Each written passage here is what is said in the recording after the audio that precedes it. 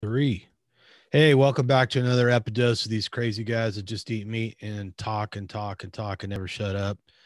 Uh, Today we're doing another short ribs, a little short video to sort of concisely answer a question.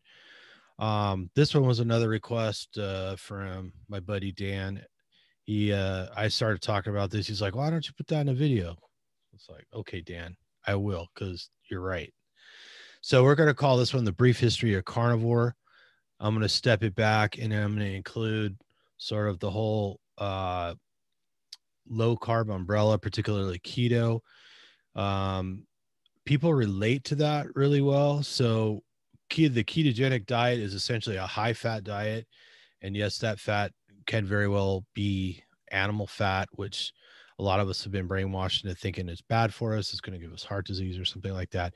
But really, where keto comes from is way back. You can see writings of people noticing that people who are having seizures, let's say presumably epileptics, and people who are having psychotic breaks or were experiencing like schizophrenic like symptoms, they notice when they stop feeding these people, because oftentimes they were locked up because they thought they were possessed or something.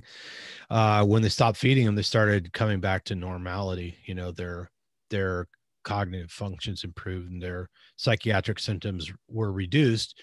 And this was something that was known for hundreds of years, written about for hundreds of years at the very least. And so doctors started thinking, well, essentially what's going on is these people are fasting. And when you're fasting, what you're doing is you're burning your body fat, because we can very quickly burn through any sugar we've stored in our blood or our liver or whatever. We can't really store that much sugar. So, but body fat, we can store lots of. I mean, every pound of body fat is somewhere around 3,500 calories, which is more than enough for most people for an entire day. So, even a good person who's lean, let's say you weigh 100 pounds and you got only 10% body fat, which is really lean, that's 10 times 3,500 calories, so that's 35,000 calories. So even a person who's relatively lean can live a long time on their body fat. The opposite would be sugar, which typically most people, if they don't eat, is going to burn up pretty quick, like in a matter of hours. So they realized that there was something to fasting that helped people. And so they decided to come up with a fasting mimicking diet, and that's basically the keto or ketogenic diet. And the ketogenic diet is known as a keto diet because it can measure something in the blood called a ketone body, or beta hydroxybutyrate.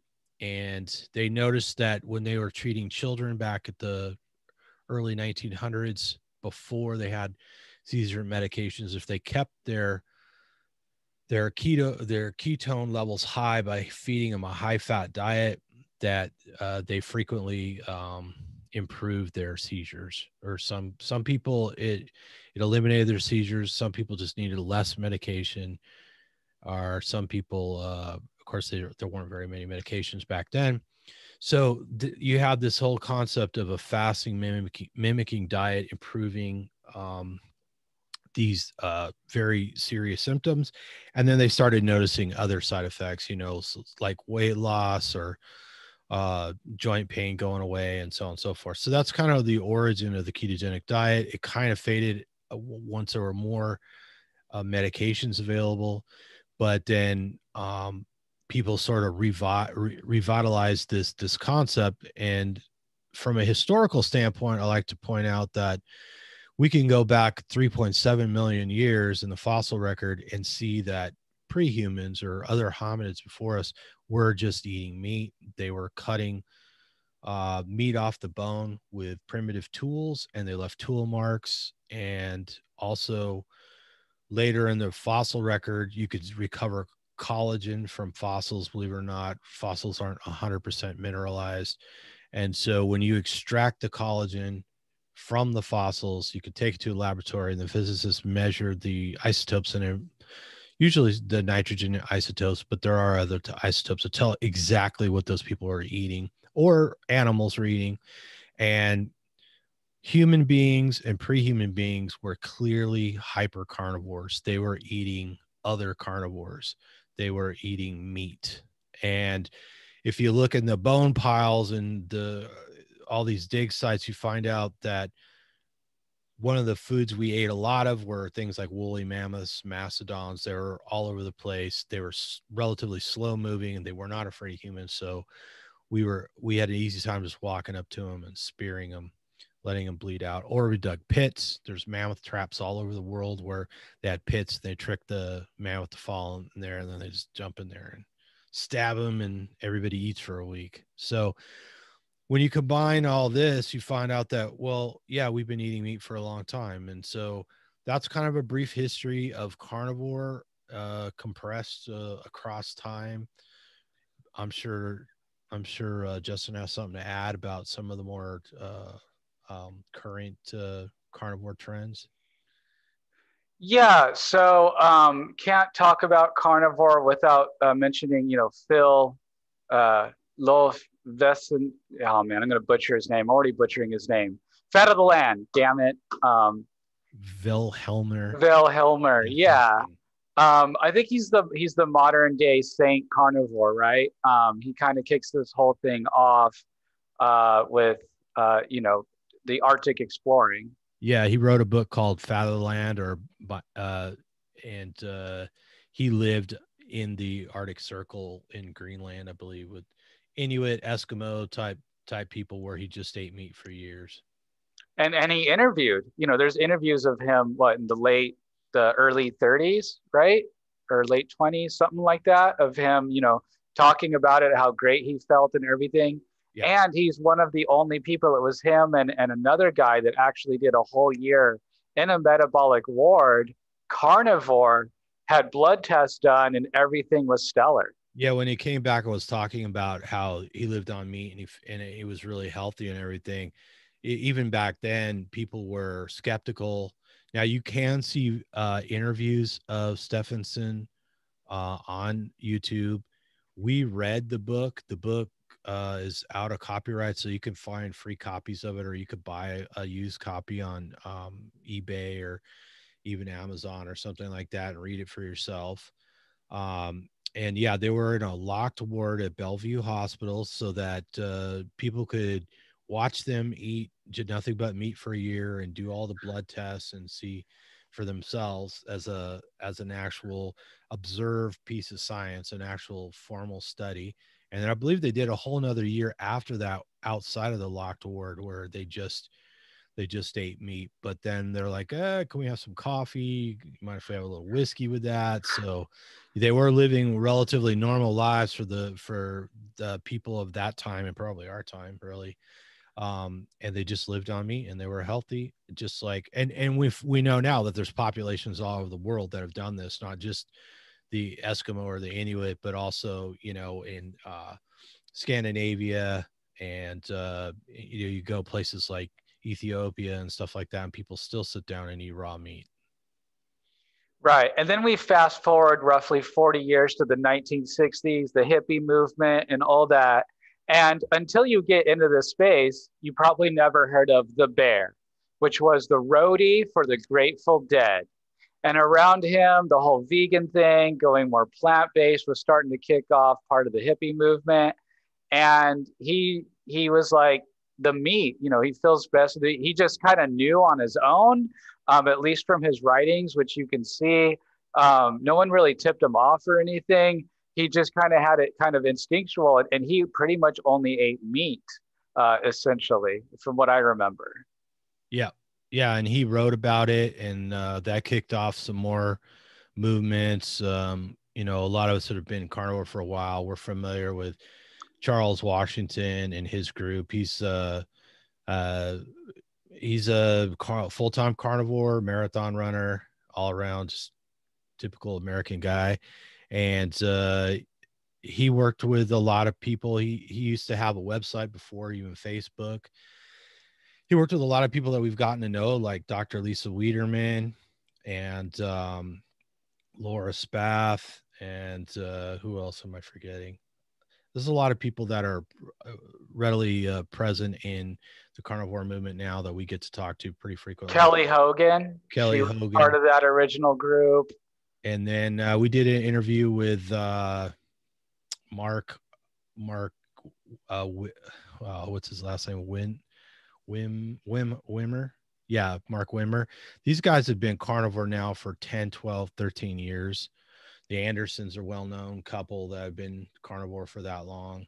And of course, Amber O'Hearn, she's been carnivore for quite a while. She's written quite a bit about it and interviewed most of these people. So there's the historical record of communities all around the world that just hunted animals and ate them and weren't I mean, when you live above the Arctic Circle and stuff like that, there's not a lot of vegetation to eat. So these people eat things like caribou and seals and stuff like that, and other large animals, even bears and stuff like that. And they've lived this way for hundreds or thousands of years. So we have that, and then we have the modern subset, starting with Stephenson writing his book, and then people like the Bear publishing stuff online about how it resolved his health issues.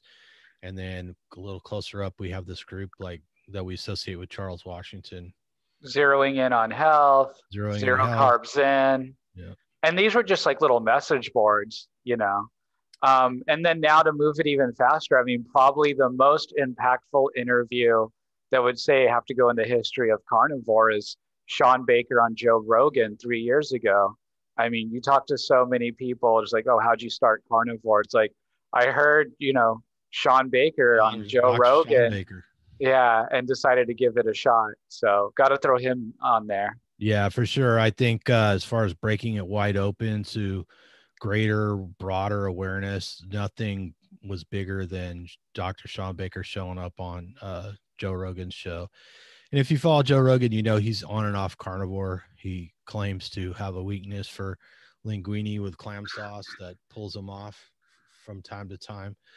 But yeah, that was a big deal for a lot of us, was seeing Sean on there. Of course, Sean's probably one of the biggest cheerleaders out there. That guy's making videos every day. He helps coaching people every day, building companies like MeatRx to help people every day. And so there's a lot out there if you want to look at it. And that's kind of the present sort of snapshot of what's going on with the carnivore.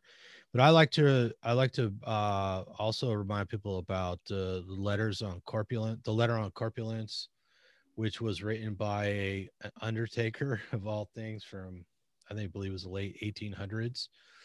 And basically the guy was overweight, and he tried all kinds of different diets.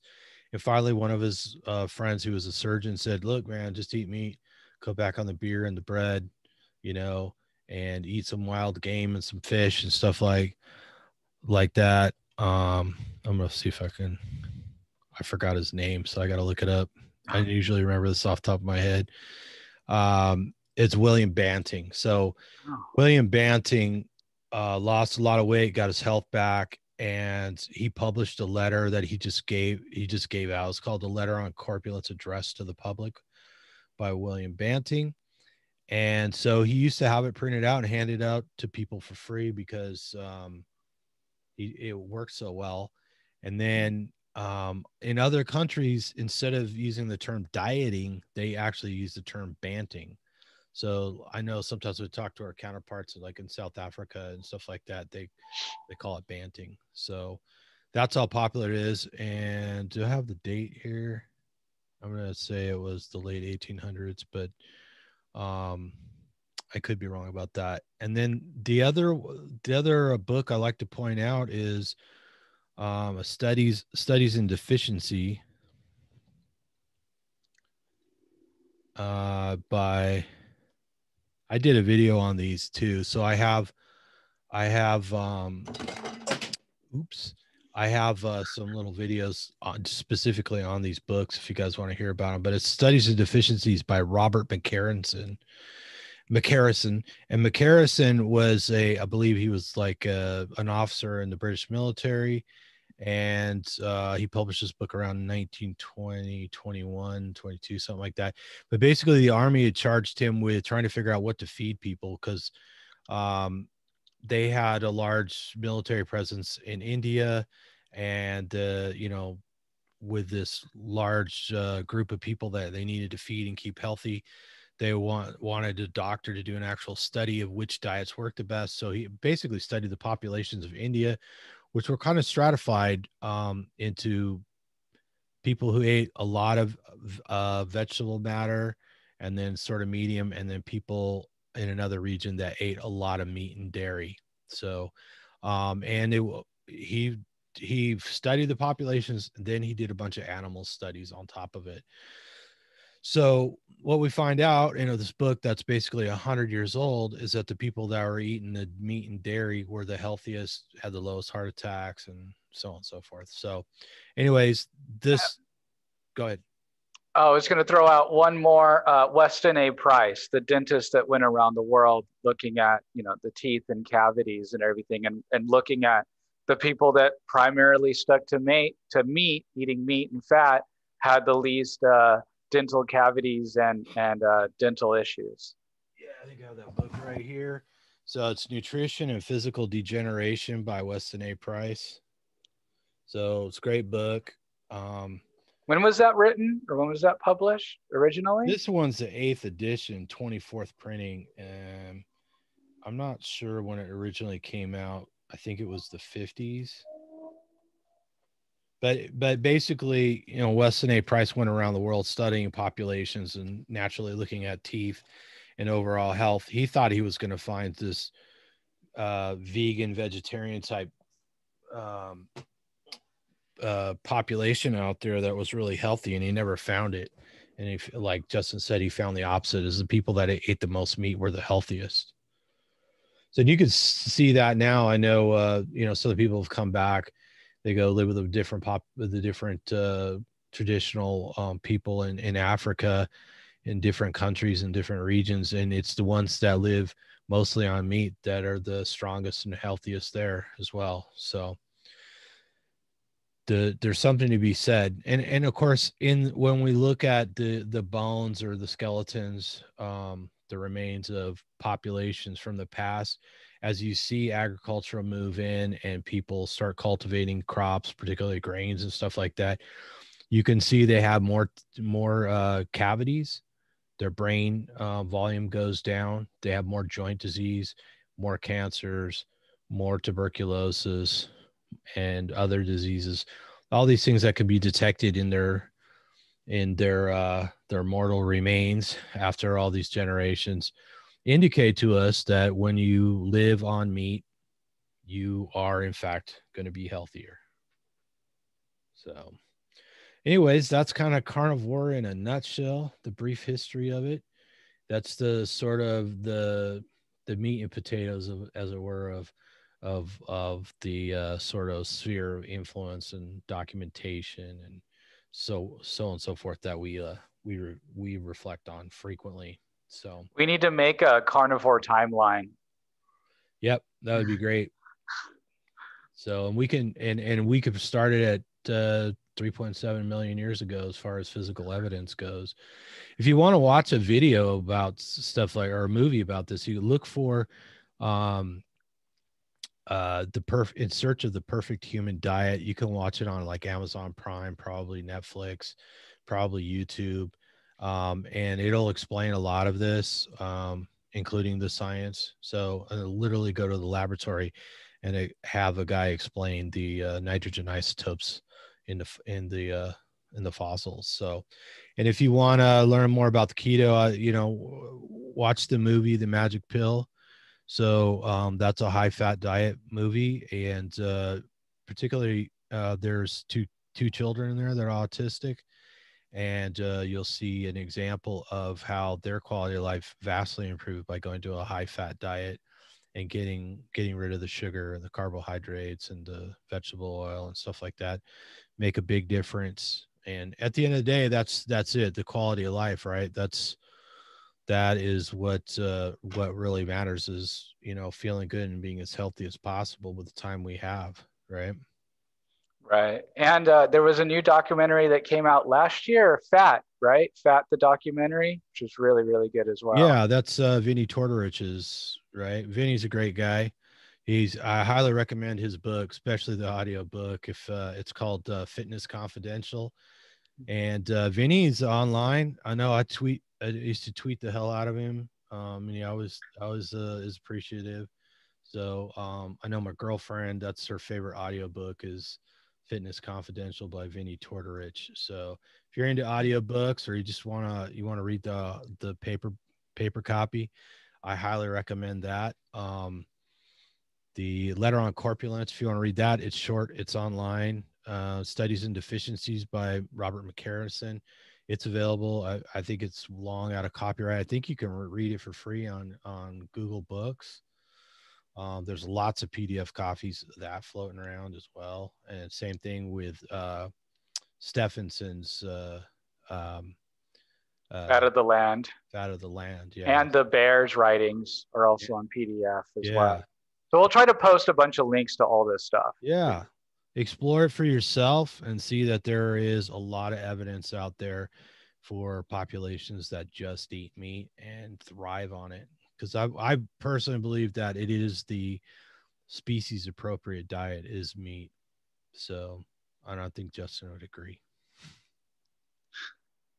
All right. Well, thanks for watching. Pass this on to people be interested in the topic. And make sure you're subscribed. It really helps. Leave us your comments. Let us know what your favorite references are for the carnivore diet. Maybe we can include them in a future video. If you got questions, if you got requests for future short rib videos like this, where we just try and go over an encapsulated question or concept so people can get a quick answer and not sit through an hour or 3 hours or whatever, let us know. And maybe pass this on to other people, help us grow the channel. It really makes a big difference. So until next time, eat some meat, feel better, and whatever you do, Don't fall down the the carb carb hole.